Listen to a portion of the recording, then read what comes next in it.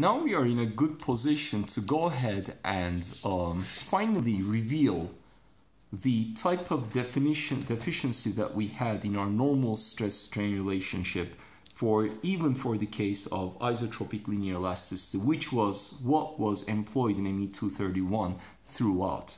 And the topic is called the generalized Hooke's law. And it is something that you generally have to employ in 3D. So let us, if you like, squeeze in here as a reminder the notation 3D so that we remember in general for three-dimensional loading we will need generalized Hooke's law. Okay, so just remember we are in the context of linear elasticity, and in the context of linear elasticity I'm going to do an experiment, and that experiment is going to make use of a cube that we often will use, a simple cube. It's not a small material element in the vicinity of some structural point, it is a cube. Okay, and I'm going to do an experiment as follows. So first let's indicate some coordinates x, y, and z. And the experiment I will do is going to be as follows. I am going to impose a certain amount of force or stress in a certain direction, and that will be implied here. Okay, so that's going to be the stress I will impose. So for instance, I am going to impose a stress along the x direction, and as a result of that stress I am going to monitor the resulting strain in each direction, and those directions are x, y, and z.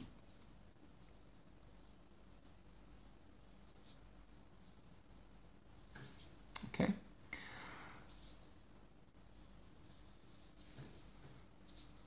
All right, in each direction. So let us first do the experiment with sigma x. I impose a stress on the x-related faces of this cube. So in other words, there's a sigma x there, and of course goes without saying I pull in the other direction, and I'm interested in the amount of strain that I measure along each direction. Okay, so well, seems like an easy question, fair enough. And so you can go ahead and actually try to think about the answer for a few seconds, okay, just to make sure that eventually we are on the same page. Okay, so if you have thought about it for a few seconds, well, the answer is, well, of course there's going to be a epsilon x strain along the x direction, which is simply sigma x over E.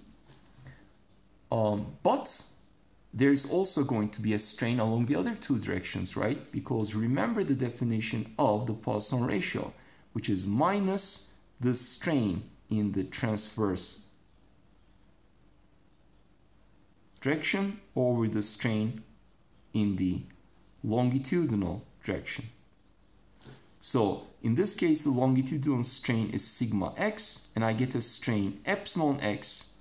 So if this is epsilon x, the transverse strain, in this case either epsilon y or z, the remaining two directions of the cube, is going to be this value times a minus times a nu. So it's going to be minus nu epsilon x, sigma x over E. Likewise for z. Okay, so what we are doing here is, at the structural level, we are pulling along the x direction, and I see that along the y direction, it gets thinner as well. And if I turn to the thickness also gets reduced, right? So, and that, in terms of strain, indicates the changes in the in-plane, the transverse directions, in other words. So let's do the same experiment along the y direction as well. So sigma y is only imposed. So now forget about sigma x. It's not there. I only pull along that direction. And then what are the resulting strains? Well, there's going to be a strain along the y direction, simply sigma y over E. And then that's the longitudinal strain now, and longitudinal direction is associated with, in this case, the y direction. So the other two directions are going to act as transverse directions. So there's going to be a minus nu times that strain for x and minus nu times sigma y over E for z. And finally, if I do the experiment for the z direction, we will have a, and we're forgetting about the other two, we're only pulling along the z direction, so we're going to have a strain sigma z over E over here, and then minus nu over E, sorry, minus nu times the resulting strain sigma z over E for y, and minus nu sigma z over E for the x direction as transverse strains. All right, so therefore we have carefully answered the question, well, if there is a certain stress in one direction, what are the resulting strains? So immediately we can go back to the last example we considered. In that case, we did have only a normal stress sigma x, but I only monitored or calculated the value of the strain associated with the x direction. But now I realize, actually without any additional effort from my already existing knowledge, that there was and should have been a epsilon y as well as an epsilon z, right? Those we had not written explicitly, but they are there, okay? So now, if I have only sigma x, that's the solution, and only sigma y, that's the solution, and only sigma c, this is the solution to the problem. Now I am going to define a combined problem, and that combined problem is going to be indicated with that plus sign. And the combined problem indicates a scenario where on that cube I will have simultaneously a sigma x and a sigma y and a sigma z, not independently. All three at the same time are applied, and I am interested in the resulting strain along the x, y, and z directions. So why don't you think about their values? So the question is, what should be the resulting strain along each direction for the combined problem? And I already know the answer to the problem for each case. So in other words, I know the answers to the individual loadings. I'm asking for the answer to the combined case. Okay.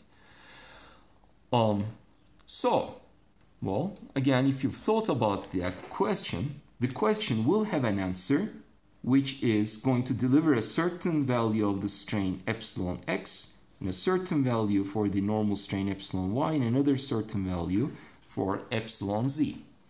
And conceptually, what I am doing, and all I am doing, is I am trying to deduce the result based upon individual problems to a new problem which is defined as, in terms of loading, the sum of those problems. And therefore, we can, and you will rightly estimate that, the answer is also the sum of the individual answers. So in other words, epsilon x is going to be 1 over this one, sum of these three quantities, or 1 over E,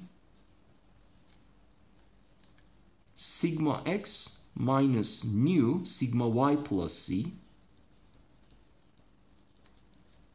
and epsilon y is going to be 1 over E sigma y minus nu times, again, 1 over E, that common factor is there, and x plus z, sigma x plus z. And finally, epsilon z similarly is going to be 1 over E, common factor for all, sigma z only in the first one, and then minus nu multiplying the remaining two, sigma x plus sigma y.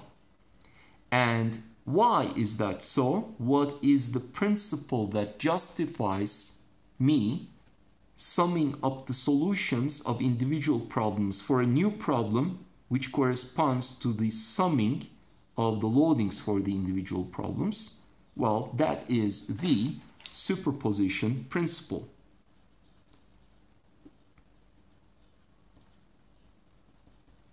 can I apply the superposition principle to this setting? I can. And the justification for that is that I have a loading that is governed by linear elasticity. There are two requirements. It has to be elastic, and among others, it has to be also a small deformation for superposition to apply. So that is exactly my case. So because we have linear elasticity, we can do this. Okay, it's important to always remember the assumptions. All right, so this is what I have for the normal stresses. Well, what about the shear stresses? Now, it turns out for the shear stresses, there is no complication. So for the shear stresses, if you want to calculate gamma xy, it is going to be equal to simply 1 over g tau xy, and gamma yz is simply 1 over g tau xz, and gamma zx is going to be simply 1 over g tau zx. Okay, so as I've said earlier, the relation tau equals g gamma, or gamma equals 1 over g tau, is, it turns out, always true in the context of isotropic linear elasticity. Okay, but the relation between normal stress and strain is not sigma equals E epsilon. Okay, so if there are multiple stresses present, they will each have an effect on the strain along each direction. So this generalization, which is based on the knowledge of superposition and simply the definition of Poisson ratio, both of which we already know from ME 231, is called the generalized Hooke's law.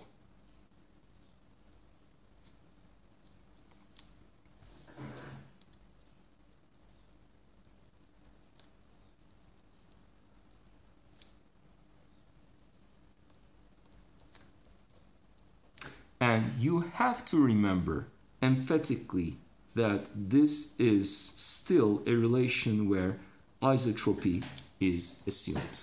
Okay, so what happens if isotropy does not hold? In other words, we have anisotropy. Well, that's a generalization that we will have to discuss separately. But now at this point, you may want to go back and eventually think about why you never needed these relations in ME 231. Well, you never needed them, but because, first of all, if you were dealing with shear problems, there was no problem with your relation to begin with. And if you were looking at problems like tension or bending, where you had normal stresses, you were always had loading such that you had stresses associated only with one direction. So, for instance, in the case of bending, you built your geometry if the axis of loading is x, on the understanding that there was only sigma x, and the strain distribution, which is linear across the cross-section, because after bending, straight sections remain straight. That was your assumption. You were able to relate epsilon to simply sigma over E, because the other two components were really not there. So what you did in ME 231 was certainly not wrong, but it was a scenario with limited generality on the types of loadings you had. So in this course, we will always be concerned to a great extent on complicated loadings where multiple stress components, normal stress components are present at the same time. So we will certainly need this generalization. Okay. So next, I'd like to go ahead and solve a problem that demonstrates the importance of the generalized Hooke's law.